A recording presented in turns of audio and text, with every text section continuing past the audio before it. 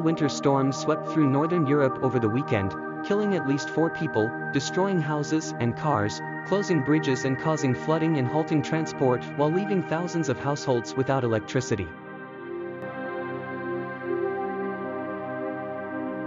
Storm Malik was advancing in the Nordic region on Sunday, bringing strong gusts of wind and extensive rain and snowfall in Denmark, Finland, Norway and Sweden.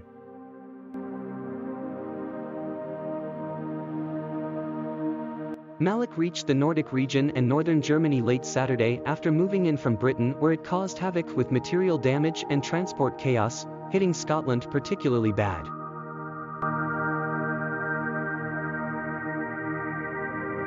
Wind gusts of more than 100 miles per hour, 160 kilometers per hour, have been reported in parts of Scotland, causing widespread disruption to transport and power cuts to tens of thousands of homes.